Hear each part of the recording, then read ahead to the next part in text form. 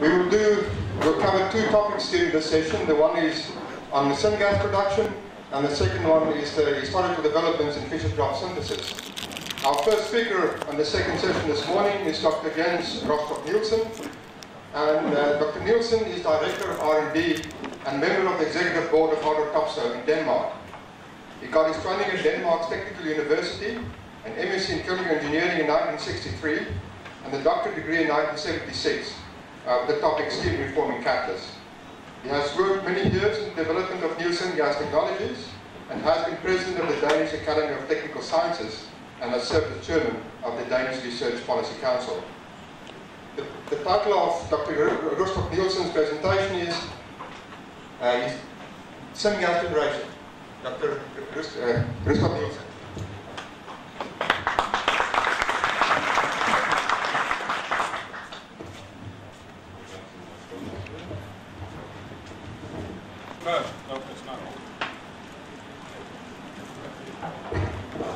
Yes.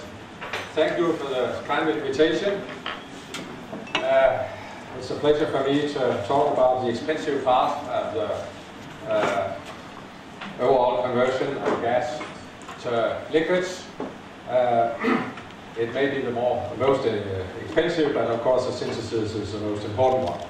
The title of my presentation is Syngas in Perspective. I would like to start to follow up with Mark Bryce's presentation with a historical review of syngas, and then talk about syngas technology for Fischer-Tropsch synthesis, namely the orthothermal reforming, and if I get time for it, I will also discuss briefly alternative routes.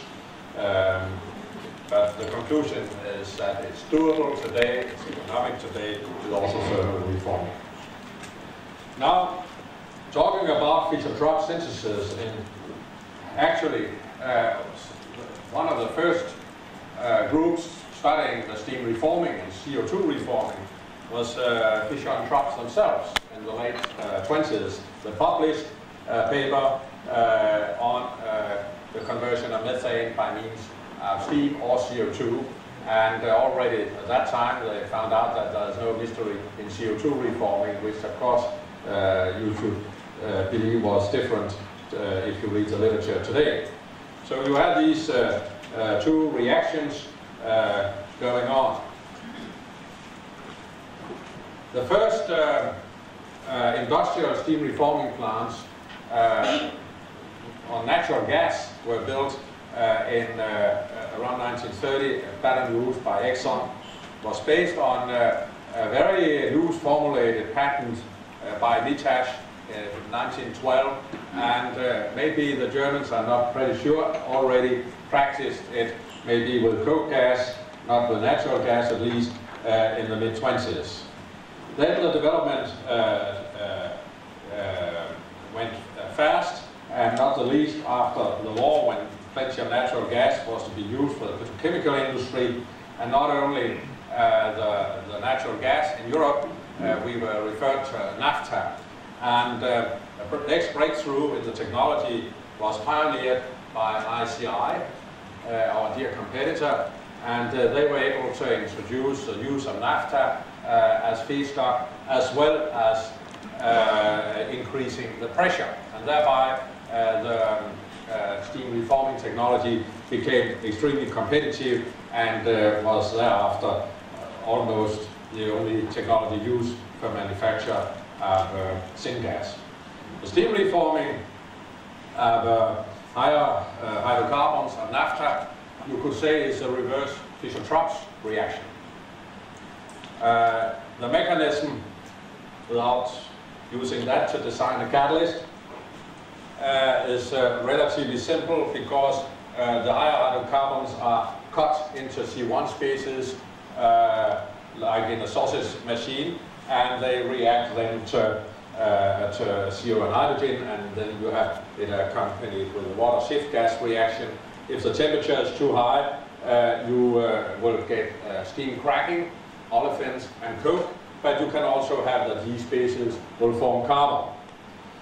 The developments of ICI and almost same time for low temperature British Gas Council was followed up also by Topsoe, and also in the mid-60s we introduced our process with naphtha. We used another catalytic principle, meaning that we had much higher catalytic activity present, and it means that if the feedstock is desulfurized, we can steam reform it. Recently, we demonstrated that on Fischer-Tropsch diesel, that we could achieve complete conversion into equilibrium gas over a wide range of temperatures. You can see the conversion, which is equal to the equilibrium conversion, and also the methane slip.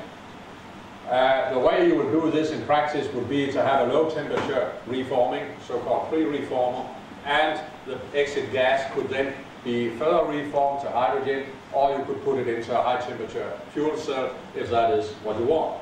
So the Fischer-Tropsch diesel could be converted back into syngas. This is almost the same thing as Mark Rye said, that you really have a syngas cycle. You make the syngas either by gasification, the Texaco Shell technology, the autothermal reforming or steam reforming, and the syngas. Of course, you can further convert it into hydrogen. You can make methanol, dimethyl ether. You could convert the methanol dimethyl ether into gasoline. Or you could do it directly as we did with the Syngas process. I have it here. We made that in the early 80s. Here you see the Danish minister getting the synthetic gasoline on his car. This guy who was responsible for the power plant was laughing, but the car was able to drive. This is the driver. He is not laughing.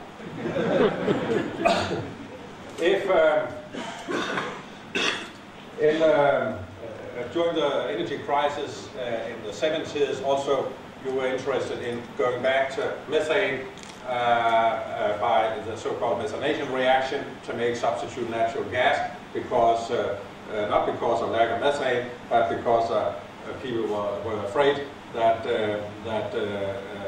natural gas would not be available because of the political disturbances. However, that was all closed down when Reagan became president within a week or two. Our people who were to attend a meeting on a project, they could simply not find the office. The office had been closed and people already dispersed. So that means that everything may be reinvented, because who will like to read old reports? You have to reinvent the conversion of syngas into methane, if that will be actual again, and coal gasification for sure also. So things are going around. I myself have worked on the steam reforming, also on the Syngas, and also on the methanation. I've always been busy, but someplace in the circle. If we look at the alternative route, then we have the oxygen-blown syngas technologies. In fact, that was also referred to already by this patent by Mitas and Schneider in 1912, because they happened to write that you could have internal heating. And that has been apparently sufficient to say that that was already patented at that time. It's an interesting piece of literature to read. There's nothing precise in that patent. But nevertheless, Exxon paid Bardish a license in order to use it at first. You have, in principle, 3 different routes for converting methane into syngas by partial oxidation. You have the non-catalytic routes. They were mentioned already. They result in a hydrogen CO ratio too low for normal Fischer-Tropsch synthesis, and you also have difficulties in avoiding soot formation. You could have the direct catalytic partial oxidation. I shall come back to that. But as an intermediate or hybrid process, you could use autothermal reforming, and that is combining the advantages of the non-catalytic partial combustion with CPO. You have oxygen or enriched air or air, but for this purpose oxygen, and the natural gas, and they are mixed in a proprietary burner, and this mixing thing is the key issue. And then you have a combustion to CO and water. Of course, things in this flame zone are very complex. And then this hot gas will hit the catalyst bed where you equilibrate the reforming and the shift reaction.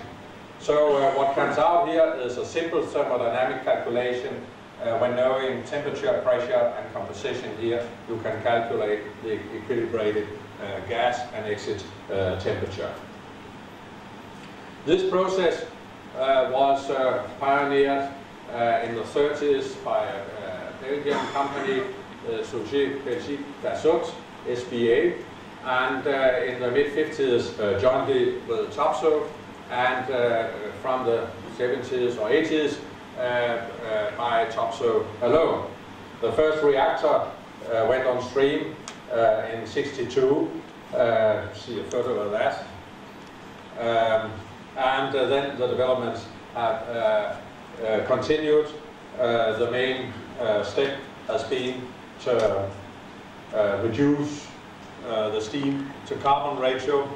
The original plants were built with steam to carbon ratios around 2, and then we modified that by a quick test in an industrial unit to 1.3, and then we could not decrease the steam carbon ratios further in industrial plants without making strange things. So we established a pilot unit, and the first industrial demonstration of that is only a year old, and that is today our design basis.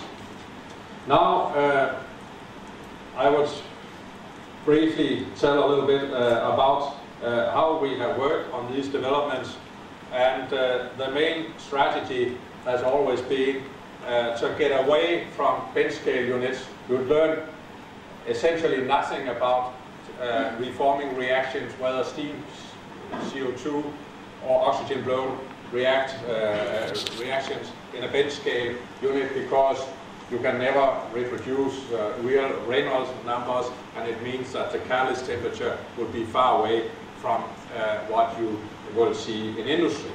So what we do instead is more expensive but more fun, is that at one hand we scale up to pilot plants where we have industrial mass velocity, and on the other hand we try to scale down to in situ studies to study the mechanism in a fundamental way. So again, to take up the line or the remarks by Mark Wright, we better extract our design kinetic from this unit. We understand the mechanism. Maybe it will give us some idea to design a catalyst, but it is a tool also to analyze the spent catalyst samples from the pilot plant, so we know what we are doing.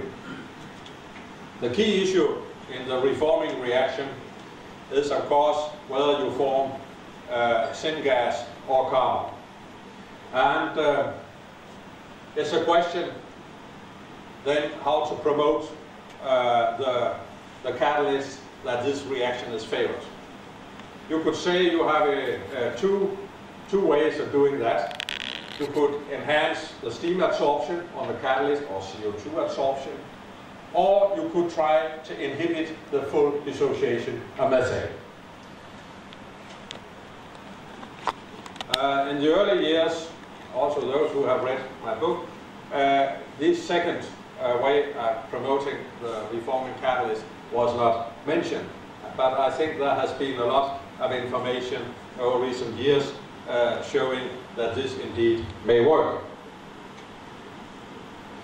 One way of understanding all this is to look into the mechanism of carbon formation. This is an old overhead. You see here we have 450 angstrom and the nickel crystals. But from that we learned a lot. We learned that the thermodynamics is determined by the thermodynamic properties of this whisker carbon and not by graphite. But recently we have gone into much more detail. We have acquired a 300 kilowatt electron microscope where we are able to do in situ studies. And if it works, we will try to show you a short video. First here you see, here we have 50 angstrom, and we have a nickel crystal here and a carbon fiber being formed. Let us go ahead and see how it works.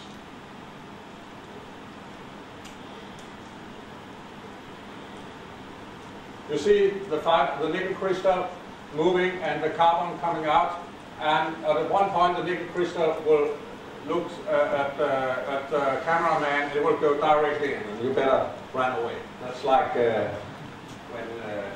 you're game driving. You also see how the nickel crystal changes shape very much. It becomes almost pear-shaped.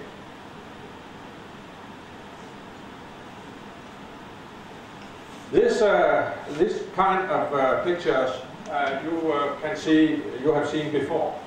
The new thing is that we can run it in situ and with a relatively high pressure and high temperature. Now this was 50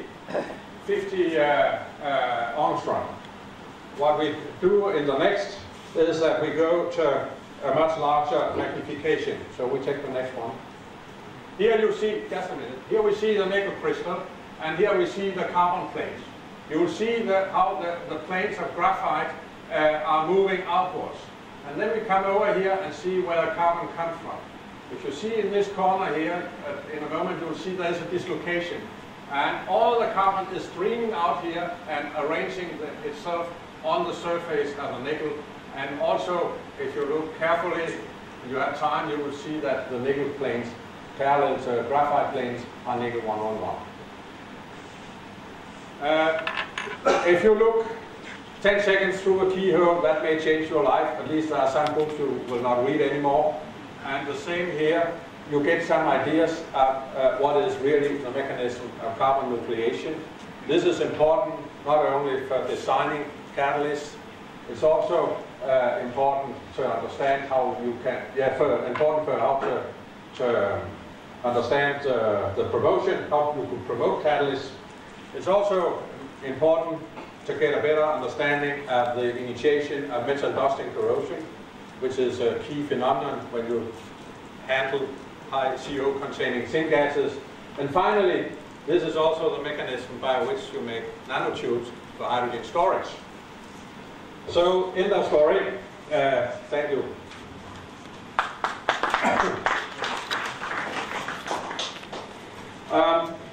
This is just one example of the information you can get if you go very much into the fundamental details with your actual catalysts. We have worked very much with the old idea, which still works, that it's a spillover of steam to the nickel crystal, which retards the carbon formation. But as I said, you can understand that if you have potassium on the support, you could have a stronger absorption of steam and spillover. Now we have identified that the potassium is really adsorbed on the nickel crystal, and that it works as an esteem enhancer and as well as a promoter to retard the full dissociation of methane. But this would be to start another lecture. You can see similar things when you use lanthanum as promoter. How could an oxide inhibit anything on a nickel crystal? But again, in this in situ microscope, here we have the spinel support, here we have the nickel particle, and you can see in the presence of methane and hydrogen, you see that the lanthanum promoter is sitting stable on the nickel crystal. So you could dream about or think about that you have a decoration of the nickel particle with lanthanum and that this could impact the selectivity that you do not form carbon. Here you see some thermogravimetric data showing the impact of anthenium in Syria. But we wanted to go in a more systematic way, and we looked on promoting or decorating the surface with gold atoms. And you see here the nickel atoms which have been quenched by the gold atoms, and thereby you inhibit the full dissociation of methane, as also predicted by density function theory calculations. Here you have the dissociation curve for so here the red one is for pure nickel, and if you add gold, you will get up. It means that you have a chance to stabilize CHX instead of getting carbon on the surface. Also, this has an effect in when you measure carbon formation rates. We practiced in industry another surface alloying, namely using sulfur. If you have a complete coverage of sulfur, nothing happens. If you have very little sulfur, you get carbon formation. If you have, say, just a small side, not for full dissociation, you can have the steam reforming going on, or CO2 reforming going on without carbon formation.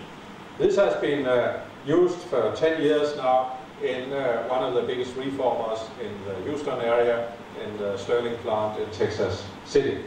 I will come back to a little bit about that. The way we scaled this up or work in parallel to our fundamental studies was at first in a power plant in Denmark. You can see the way this person has his long backenbards or whiskers, that is from the 60s. And still we had blue skies in Denmark, not the CO2 and rain. And in this part we pioneered the steam naphtha reforming. Later we built a much more modern pilot plant in Houston. And here we have the monotube tubular reformer, and here, which I will show later, also an orthothermal reformer. This is a reformer for heat exchange reforming for fuel cells, and that is a 2-ton-a-day methanol plant, which was also used. We used a lot of time not trying to extrapolate kinetics from lab experiments, but to extract data from the power plants and from industrial units. You see a young fellow in the early 70s measuring tube wall temperatures and all that, and a lot of thermocouples in the pilot plants, so you were close to violating the principle of Heisenberg, that you disturb the flow through the catalyst bed by measuring temperatures. We developed a two-dimensional homogeneous model for carbon formation, and here you see the radial temperature profile, and here you see the methane temperature profile, the actual methane temperature profile across the tube radius, and this is the critical ratio. So you will see that if the temperature is above these values, you'll get carbon formation, close to the tube.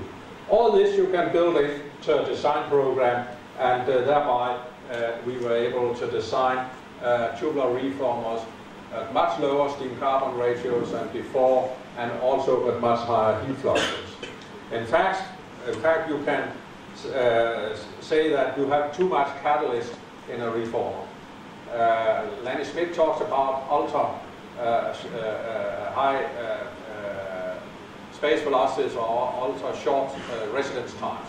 There's no problem at, say, 600 degrees centigrade to have the same space velocities over a steam reforming catalyst. The problem is the heat transfer. So as an illustration, I'm only allowed to show you the model calculations, but I tell you that the measurements of the power plant, they are not far from that. Here you see the volume percent of methane in the exit gas, with 6 volume percent here in the dry gas and 8.5 here. And here you see the effect of increasing the heat flux by a factor of 6. And the catalyst simply is able to follow. So the catalyst is not the limiting factor. It's the heat flux, and it is the risk for carbon formation. And all that we are steadily optimizing. Now, let us look on how to make syngas for fisher troughs. Again, as Mark Dry said, we have two different situations. What should be the hydrogen-CO ratio, or what ratio should we use? For methanol synthesis, we have a ratio just like you have for the high temperature fisher troughs. I think it's the same ratio if you make some aromatics. This ratio for methanol synthesis and high temperature fisher troughs should be close to 2. And you see it depends very little with temperature, and it is very little dependent on the steam to carbon ratio to the orthothermal reform. For the low temperature fisher troughs, the ratio is very close to 2. It's the hydrogen CO ratio. CO2 is not a reactant. In fact, it's a carbon loss if it is leaving the plant. So you see that the name of the game is to have a high temperature in the exit temperature in the orthothermal reformer and a very low steam to carbon ratio. This has been the reason that our development work over the last several years has been to decrease this steam carbon ratio without running into the risk of soot formation. And as I said, we have industrial operation of 0.6, which almost gives you the optimal ratio. If we look at the flow scheme for fisher troughs, again we have seen that before. With the syngas unit being the most expensive part, it's evident that the first thing you should require from the synthesis is a very high carbon yield. In the methanol synthesis, for instance, you have a carbon yield far above 90%. So all the carbon you have either to throw out or to burn downstream in a power plant, or what you would dream up, or you recycle back to the reformer unit, makes the reformer unit bigger. Therefore, you should have a very high carbon yield. It's evident that if this is made of gold, you should utilize this synthesis gas as good as possible. So the product yield here, the one-through product yield is important. All recycled streams will make, so the reformer will make it bigger if it has to go directly in. And of course, if you make hydrogen here to use as fuel, it's a very expensive fuel. It's using essentially oxygen to burn hydrogen into water. So you can take CO2 back from the synthesis, you can take the non-converted CO2, and in that way you can easily adjust the right ratio here, and also that you get the right hydrogen left for the product upgrading. Now, why not use steam reforming then, since we are so good at making steam reforming? Here I have a diagram illustrating the carbon limits. But first let us look at it. This axis is all represent all mixtures of steam and methane, and this axis all mixtures of CO2 and methane. So at this point it means that you have a feed gas with a steam carbon ratio of 1.5 and a CO2 methane ratio of 0.5, and it means that you are here at that level. You have another green line, that would be what hydrogen to CO ratio you have in the exit case. The blue line is the carbon limit as calculated by this whisker carbon thermodynamics. So operating here should be more than safe. In fact, we wanted to break this blue line, and this we have done. by this sulfur passivated reforming. We can run out here. We can also, with a special noble metal catalyst, we can run out here where thermodynamics would predict carbon formation. So why couldn't we just take a steam reformer running, say, at a steam methane ratio of 1 and a CO2 methane ratio of, say, 0.7, and then make the right hydrogen CO ratio? You see a lot of articles in literature talking about CO2 reforming and all gas liquids. It's simply because of the pressure. You have to operate the Syngas unit at the high pressure, at the optimized pressure for the Fischer-Tropsch unit, and at these conditions, you will not achieve a full conversion of the methane at these very low steam to carbon ratios, and also you form some CO2 because of the shift reaction, and that will then also represent the carbon loss. So in order to take down the methane, the methane concentration in the exit gas, you need to go up in steam to carbon ratio, and then the reformer becomes too big. So it becomes all then the economy of scale. For small plants, still a tubular steam reformer would be the most favorable thing to use. And for the very large plants, an oxygen-blown reformer. And that is because the economy of scale is different from a tubular reformer, where you just add more and more tubes, and with that an oxygen plant. This break-even point here used to be around, say, in methanol equivalent, 2,000 ton per day. For these intermediate range, you would build a hybrid plant with a tubular reformer followed by an oxygen-blown reformer. That would be the most economic solution. However, because of the developments in the tubular reforming technology, this point is moving that way. We have a methanol plant under construction based on steam reforming with CO2 import, which has a capacity of 3,000 metric ton methanol per day. And I should be able to convert that into barrels per day of Fischer-Tropsch equivalent. But nevertheless, if we are to build a Fischer-Tropsch plant in the world scale, as we talk about today, it needs a capacity roughly 3 times what I just referred to. This can still be done in one single orthothermal reformer, and we are for sure in far out where tubular steam reforming has no chance for economic reasons. We pioneered we started optimized the orthothermal reforming unit in our pilot plant in Houston. Here you see the top of the reactor, and it's fed with 100 normal cubic meter per hour natural gas.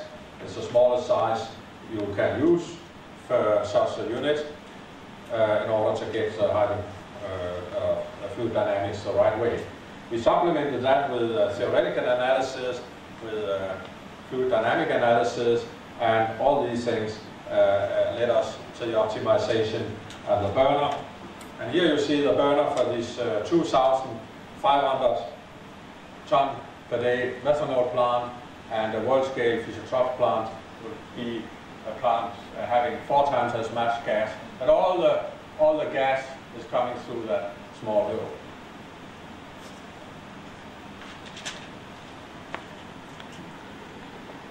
We have revamped the Sasol Secunda reformers to orthothermal reforming, and here you see one reactor, and it's processing 35,000 normal cubic meter per hour of natural gas. So that has been a big scale up from the 100 normal cubic meter per hour which we have used in our pilot plant.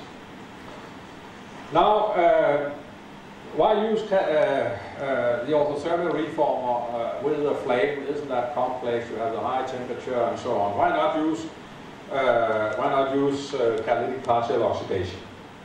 If you were able to carry out this reaction, and only this reaction, it would be a dream reaction.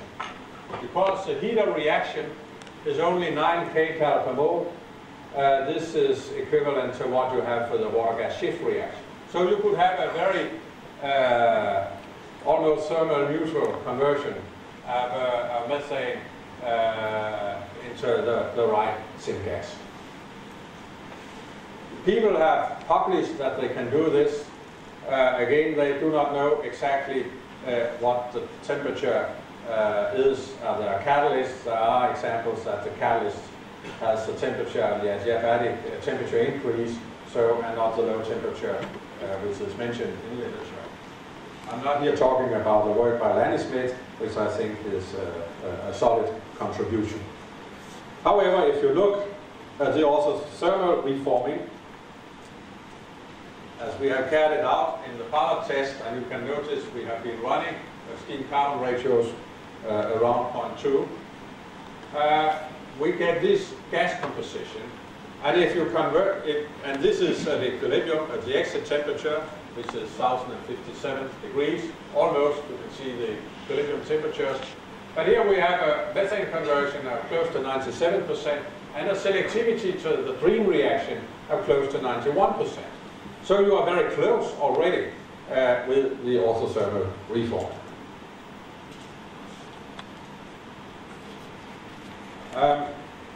Then you could argue what is the most expensive part of the orthothermal reforming syngas plant is oxygen plant.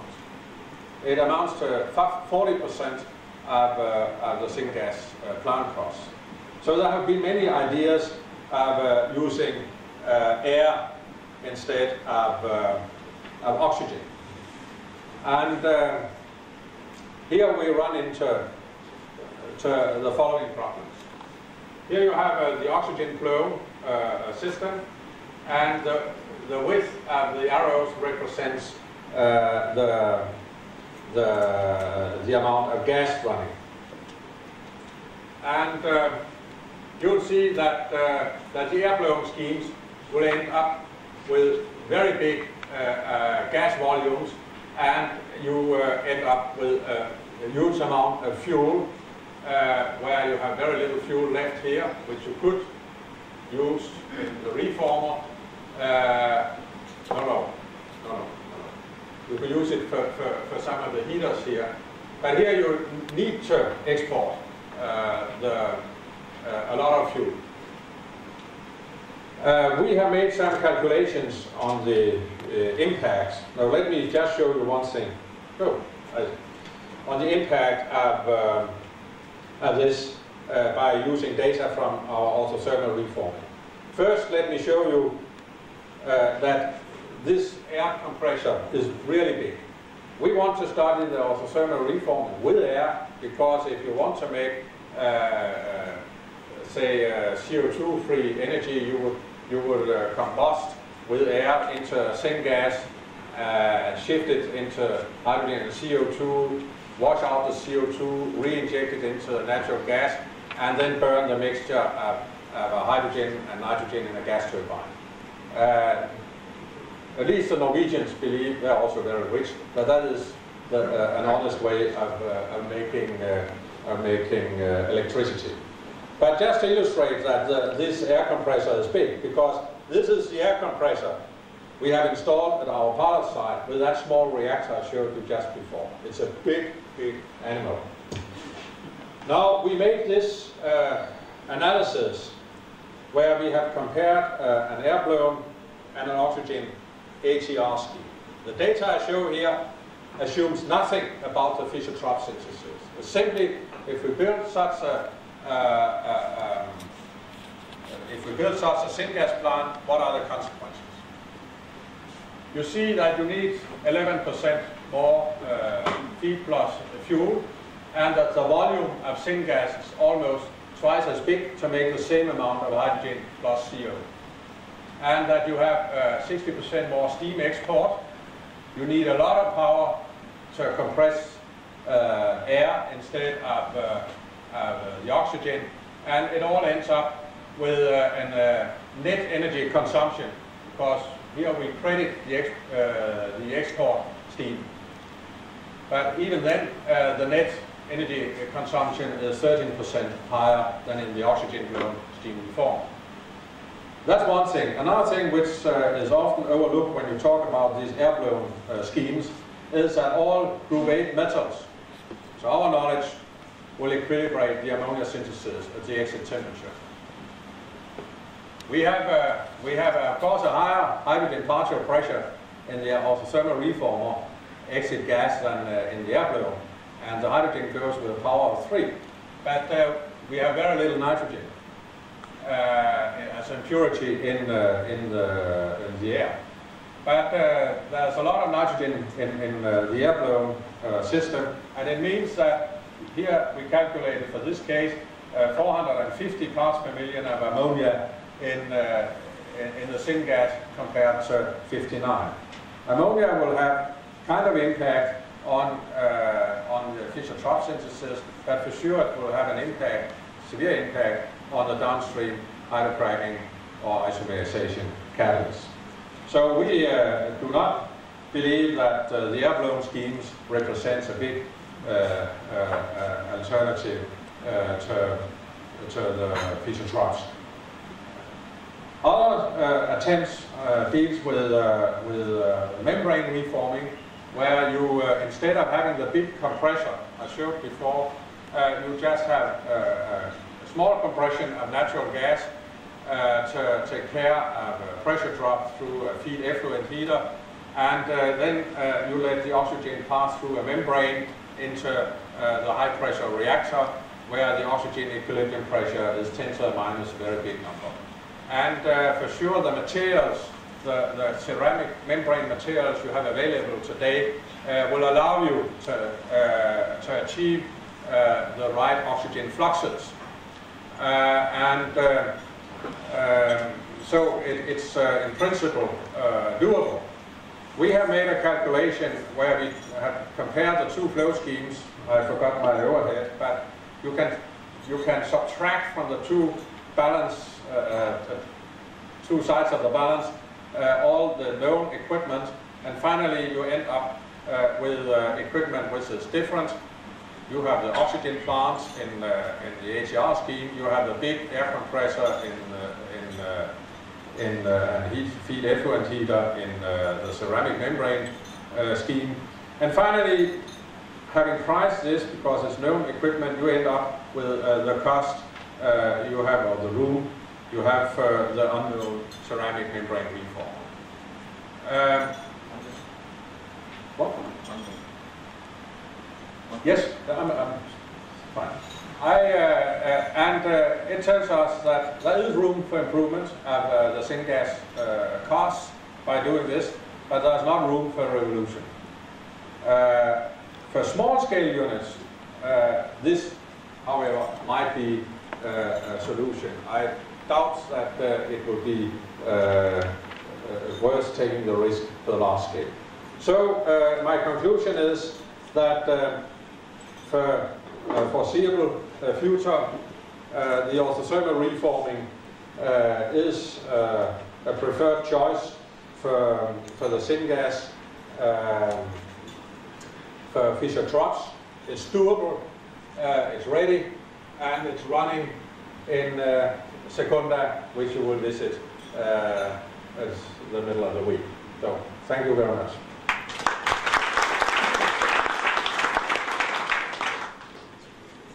We do have time for 1 or 2 questions.